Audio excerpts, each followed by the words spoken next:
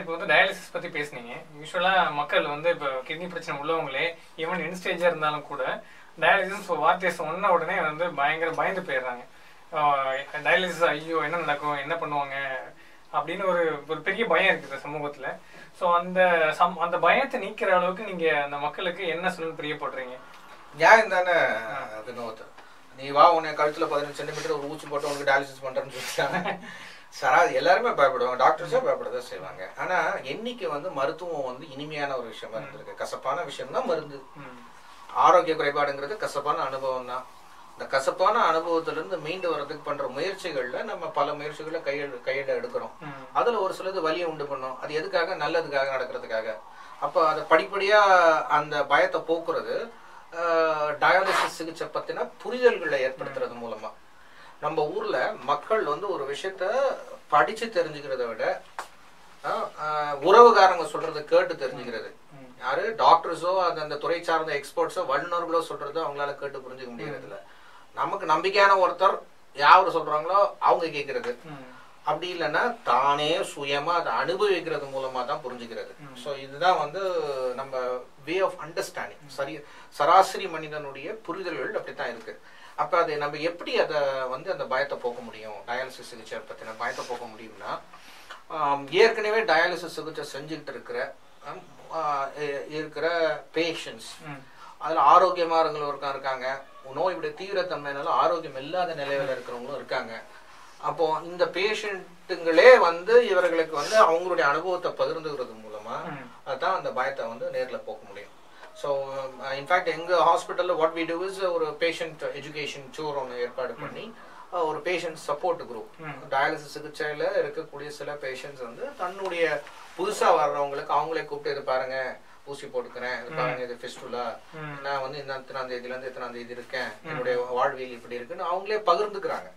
அதுக்கான ஒரு வாய்ப்பை ஏற்படுத்தி கொடுத்துருக்கோம். நாங்க அவங்களுக்கு எந்த ஸ்கிரிப்டும் கொடுக்கல, நீ இப்படிதான் சொல்லி கொடுக்கணும்ட்டு. பட் ஆனா தவறுதலான தகவல்களை கொடுக்க கூடாதுன்னு அவங்களுக்கு போதுமான அளவுக்கு டயாலிசிஸ் சிகிச்சை பத்தின புரிதல்களை ஏற்படுத்தியிருக்கோம்.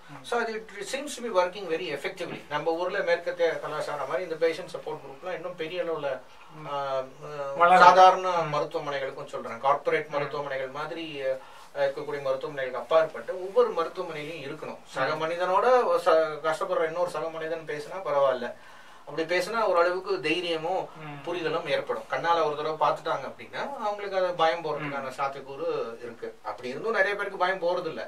அந்த பயம் அல்டிமேட்டா போகணும்னா கல்வி தான் அதுக்கு ஒரு வழி. இப்போ அந்த டயாலிசிஸ் யூனிட் நம்ம வந்து பார்க்கலாமா சார்? பார்க்கலாம், கட்டாயம் பார்க்கலாம்.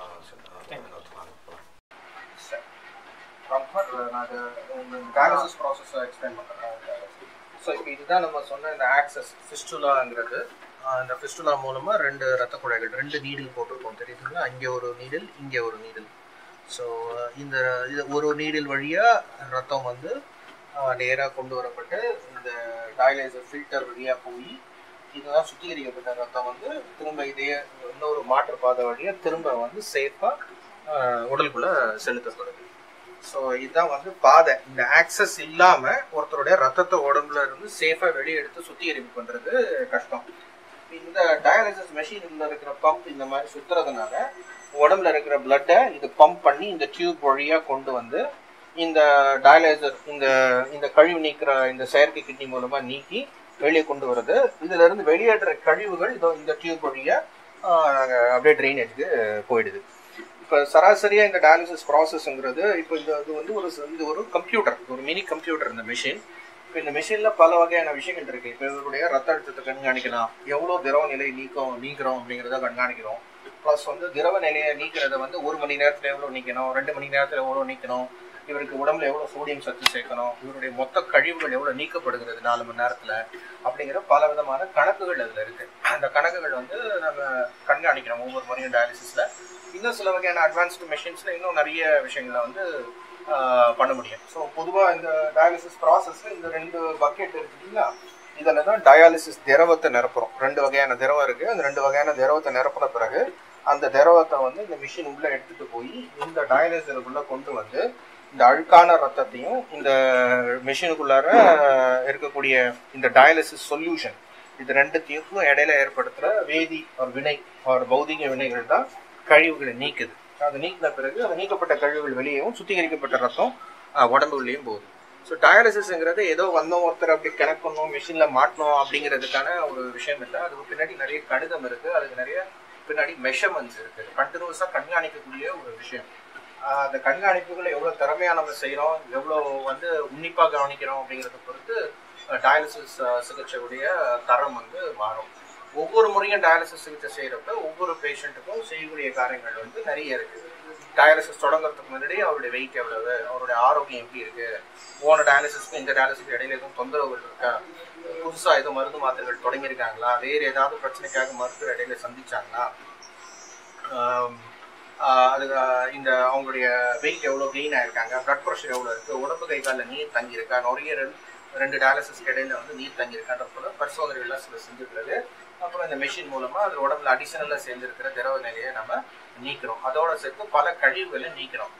1300க்கும் மேற்பட்ட கழிவுப் பொருட்கள், யூரிமிக் டாக்ஸின்ஸ் சொல்லக்கூடிய கழிவுகள் வந்து டயாலிசிஸ் சிகிச்சை மூலமாக வெளியேற்றப்படுது. ஒரு சில கழிவுகளை நீக்கவும் முடியாது. பாஸ்பரஸ் மாதிரி கழிவுகளை ரொம்ப எஃபெக்டிவாக டயாலிசிஸ் ப்ராசஸில் நீக்க முடியாது. அதனால் வெறும் இந்த கருவிங்கிறது ஒரு டயாலிசிஸுக்கும் இன்னொரு டயாலிசிஸுக்கும் தான் வாரத்துக்கு 3 முறை 4 மணி நேரமாக பிரித்து நம்ம செய்கிறதுல ஒரு டயாலிசிஸ் சிகிச்சைக்கு இன்னொரு டயாலிசிஸ் சிகிச்சைக்கு இடையில உடம்புல ஏற்படக்கூடிய பல விதமான கழிவுகளை நீக்கிறது, திரவம் தங்குற திரவ நிலையை வந்து நீக்கிறது, ரத்த அழுத்த கட்டுப்பாட்டுக்கு பயன்படுறது, அந்த மாதிரி முக்கியமான பணிகளை வந்து டயாலிசிஸ் சிகிச்சை செய்யுது. அப்படி இருந்தும் ஒருத்தர் வந்து திரவ கட்டுப்பாடு, உணவு கட்டுப்பாடு, ரத்த அழுத்த கட்டுப்பாடு, அவருடைய ஹீமோகுளோபினை திருப்தி பண்ணிக்கிறதுக்கு, ரத்தத்தை திருப்தி பண்ணிக்கிறதுக்கு போதுமான ஹார்மோனல் எடுத்துக்கிறது, கால்சியம் பாஸ்பரஸை கட்டுக்கிறதுக்கு மருந்து மாத்திரைகள் சாப்பிட்றது, ஃபிசிக்கல் ரீஹபிலிட்டேஷன் அப்படின்னு சொல்கிற தனக்கு இயக்கங்கள் நடக்கிறது, எக்ஸசைஸ் பண்ணுறது, இது இல்லாமல் ஆக்குபேஷனல் ரீஹபிலிட்டேஷன், டயாலிசிஸ் சிகிச்சை செஞ்சுக்கிறவங்க திரும்ப டயாலிசிஸ் சிகிச்சை செஞ்சுக்கிறதுக்கான குறிக்கோள் என்ன அப்படின்னா 3. ஒன்று வந்து சிம்டம் ஃப்ரீ சர்வைவல், பெரிய அளவில் தொந்தரவு இல்லாமல் இருக்கிற வரைக்கும் இருக்கும். 2வது வந்து ஹாஸ்பிட்டலைசேஷன், திரும்ப ஆஸ்பத்திரிக்கு வராமல் சிக்கல்கள் ஏற்படாமல் வந்து தவிர்க்கிறதுக்கான முயற்சி. 3வது முக்கியமான வந்து குவாலிட்டி ஆஃப் லைஃப். இப்போ குவாலிட்டி ஆஃப் லைஃப்ங்கிறது என்ன அப்படின்னா டயாலிசிஸ் முடிச்ச பிறகு வீட்டுக்கு போயிட்டு ஒன்றுமே இல்லாமல் படுத்துருக்கிறதோ, இல்லை எந்த விதமான ஒரு உடல் ஆரோக்கியத்தையும் ஃபீல் பண்ணாமல், எந்ததுலையும் நாட்டம் இல்லாமல், திரும்ப பழைய வாழ்நிலைக்கு போகாமல் அப்படியே படுத்துருக்கிறதோ இல்லை. அவருக்கு தனக்கு தேவையான காரியங்களை தானே செஞ்சுக்கணும். இண்டிபெண்டாக இருக்கணும், கூடுமான வரைக்கும் தனக்கு தேவையான காரியங்களை தானே செஞ்சுக்கணும். ஸோ இப்போ இதுதான் டயாலிசிஸ் செய்கிறது 3 முக்கியமான குறிக்கோள். இதில் எங்கேயுமே வந்து நீண்ட நாள் உயிர் வாழ வைக்கிறது முதல் குறிக்கோளே கிடையாது. இது 3 எட்டி பிடிச்சா 4வது நீண்ட நாள் உயிர் வாழறது வந்து சாத்தியப்படும். அது போதுமான அளவுக்கு கழிவு நீக்கத்தை செஞ்சுக்கணும்.